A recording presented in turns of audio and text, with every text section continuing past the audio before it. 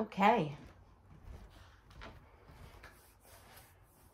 Here is my third attempt at finishing off a video from yesterday with some technical difficulties. So yesterday I started a practice that's called energy infused myofascial yoga. And what we did was explore some of the basic poses, beginning with mountain pose and really feeling into the body and taking our time with that pose, and then exploring a forward fold, then a Wonder Woman or a superhero pose, and then doing wide-legged forward fold. And so this is where I'd like to pick up today's practice,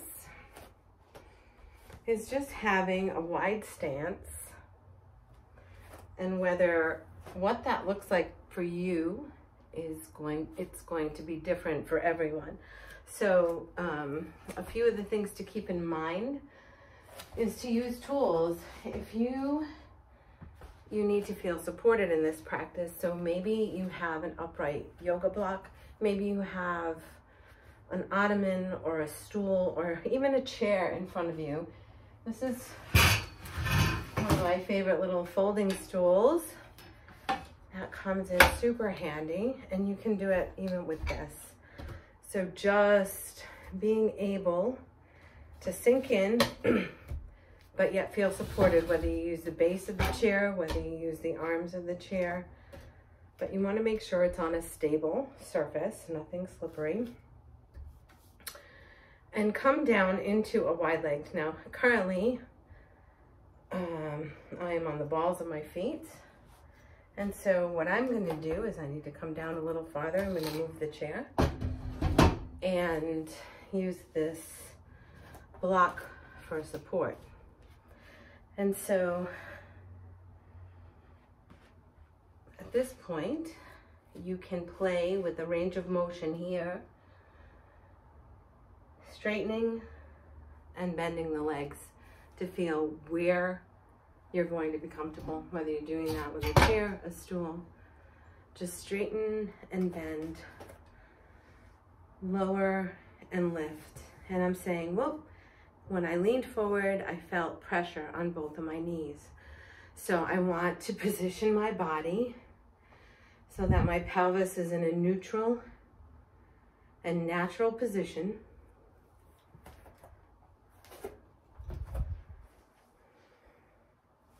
And I'm not feeling any pressure or tension on the knees. Very important. So I have an arch in my back. My feet are firmly planted. I've brought the knees in closer together because I was feeling strain on the edges of the knees. And now I can take my surface. I can go from Wonder Woman, from a power stance. Sorry, you can't see my face, but you don't really need to see my sweaty face after I just did a workout. And then lift the arms up overhead and then bring them forward down with an inhale and an exhale. And wherever they land is going to be perfect for you, whether it's a block or a chair, or you make your way all the way down to the floor with the palms of your hands, making contact with the mat. And again, you can play with, this is really great for the quads actually, you can play with movement until you sink into a place that's just really comfortable and you're feeling a good stretch, a good pressure. And now I've moved my hands to my ankles and I've straightened my knees a little. There's still a slight bend because you're protecting the body, the joints. So now, rather than having bent legs, I've straightened the legs. Again, soft bend still.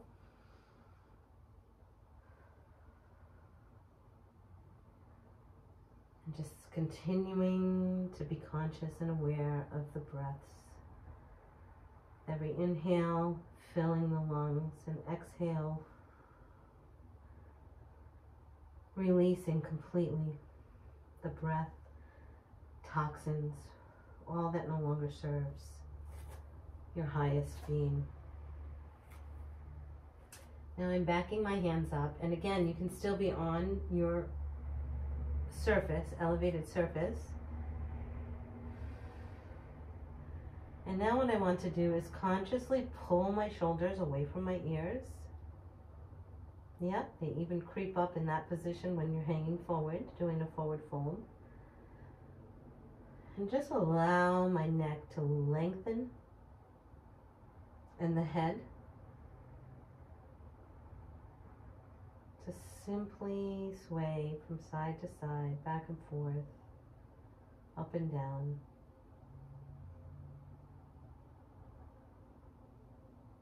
Whatever's comfortable for you. And imagining Mother Earth energy coming from the Earth's center, the heart of Mother Earth, a spinning Merkaba. And from this spinning Merkaba comes a brilliant emerald and white crystalline light, making its way up to the earth, through underground rivers and caverns, lava and magma, and all the layers of sediment, all the way up through the layers of the earth, through the roots of the trees, and the trees get nourishment from Mother Earth, up through the ground and through the floor wherever you're standing, and feeling that energy permeating the bottom of your feet like a driving force, spiraling upward, energizing every cell from your feet, your ankles, your calves, your knees, your quads, hamstrings, glutes, your pelvis as you're leaning forward and allowing a release from the lower lumbar spine. Imagine Mother Earth's energy spiraling upward,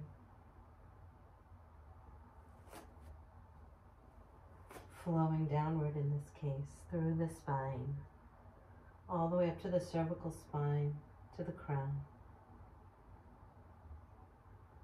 And with every inhale, breathing in that Mother Earth energy, balanced and grounded and rooted. And every exhale, giving back to the land, to Mother Earth, the carbon dioxide that fuels the trees and the photosynthesis, in this symbiotic relationship that we have with the land.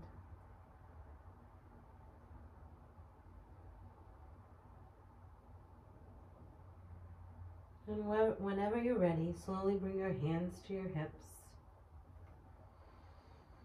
planting the four corners of your feet on the mat or on the ground, and slowly lifting up back into this power position.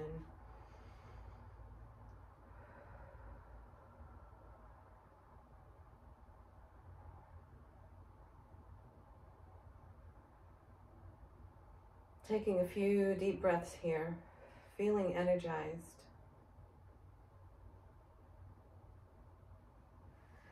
We'll move from this position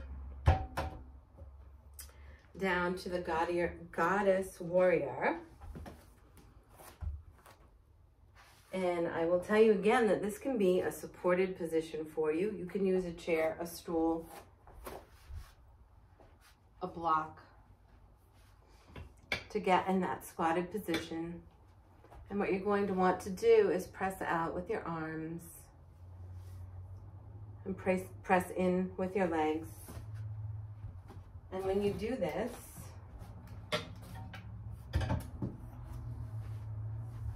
and your hands come together in prayer position,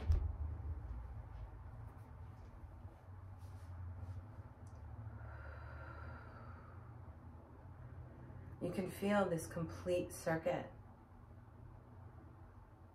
where it's almost effortless to maintain the position because of the whole idea of biotensegrity. The pressure against the elbows from the knees equals the pressure against the knees to the elbows and vice versa. And the pressure of the hands connecting here at the heart center, completing the circuit. And now feeling the energy come up from the earth's core, up from all these channels, like roots of a tree, into your feet. Again, feeling grounded. You may begin to move a little and find if there are any areas that you feel tension.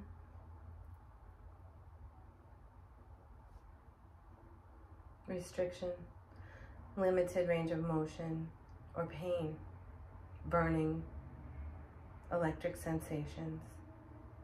And just take note of that. Move and adjust as you need to in order to maintain the position and to be comfortable and to maintain that balance of pressure.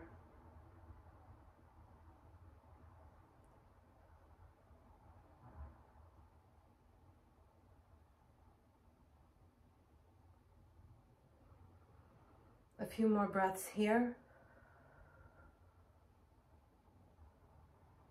And again, this might look very different in your practice than it does in mine. You could be seated on blankets or on yoga blocks. And so how you come out, or in a chair, and just getting, being supported, but feeling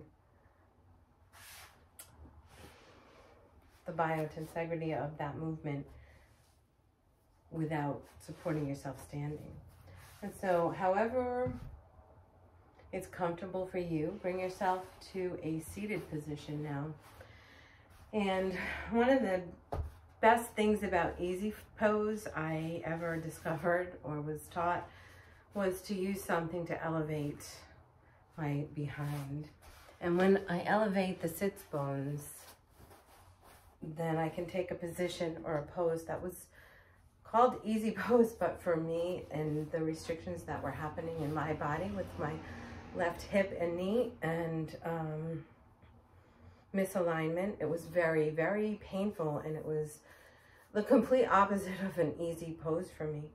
And so just by lifting up those few inches from the yoga block and finding my balance, I'm able to get in a pose that not only am I comfortable, but I can also do some work on where the restrictions are in my own body if I choose to, by supporting underneath this leg and just applying a little pressure down here. So support would look like sandbags, yoga blocks, rolled up blankets, a couch pillow, or a cushion from a chair. Doesn't really matter. And you can also drape the sandbag over the top to create, it's 20 pounds of pressure on that area. And it's just enough pressure where you feel it, but it's like you're feeling firm and supported as opposed to going past a range where you're comfortable. And because you take this slower, more supported, less invasive approach, the benefits that will happen will be more permanent and lasting, and you can actually change the physical structure of your body through taking your time and doing these poses and applying the techniques of Barnes myofascial release. And so as you're seated here in easy pose, an easy pose might be to you sitting up in a chair with your feet firmly planted on the ground, or if you're like me, you need some extra support and maybe a yoga block under your feet. But the whole idea is to have your sits bones, the base of your pelvic bowl, to be supported and even. And then just imagining your sacrum, your lower lumbar spine, your thoracic spine, and your cervical spine with the perfect curves as nature intended. Proper lordosis and kyphosis.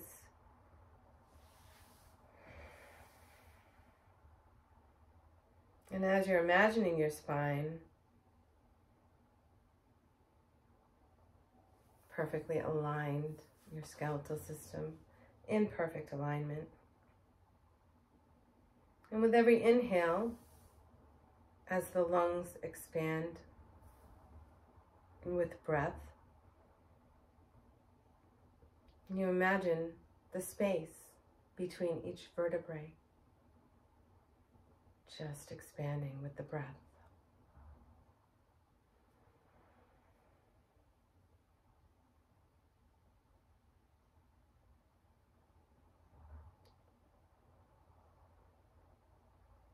Feel your ribcage lifting all the way to your shoulder blades. As you draw them back and down, drawing your shoulders away from your ears, allowing your spine to create just the right amount of space, with your chin slightly back.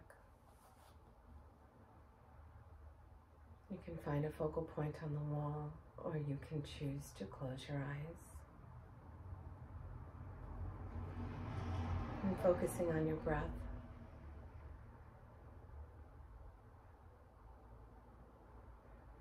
With an awareness of your light body supported by Mother Earth.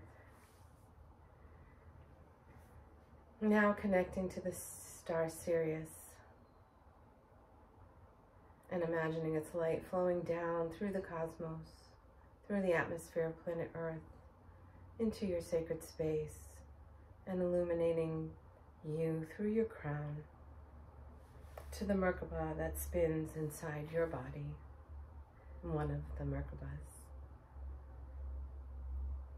And allowing this main Merkaba to be activated by Sirius and the top tetrahedron spins clockwise. As you tap into the energy of Orion and imagine that light streaming down through the heavens, through the Earth's atmosphere, to the pinnacle of the bottom tetrahedron as it spins anti-clockwise. And knowing this Merkaba is part of your energy center, part of your chi, part of your life force. And feel it activated. Feel the vibrance of the frequency, the light, the energy, the higher consciousness flowing into your body and illuminating every cell and fiber of your being.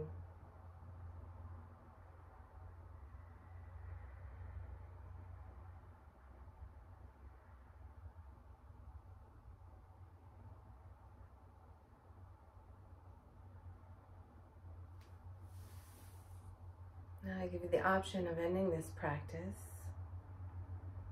either in this meditative seated position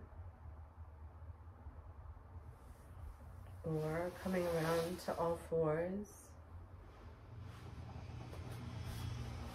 and just being aware of the slow movement of your body as you switch from one position to the next. honoring what your body needs, maybe a little extra stretch.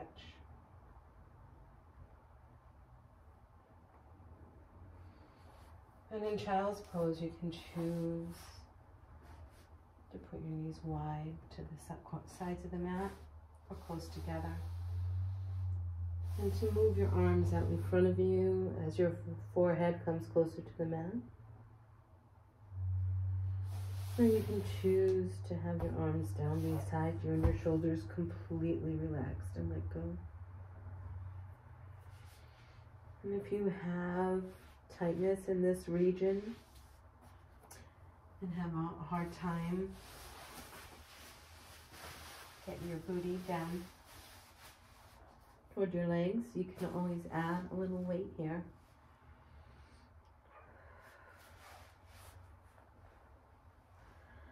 To rock back and forth a little, settle in.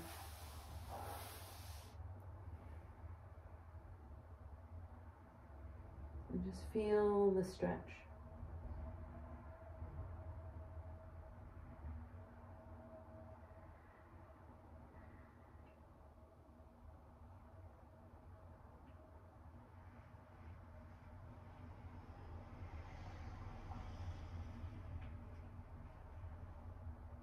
Stay here as long as you'd like.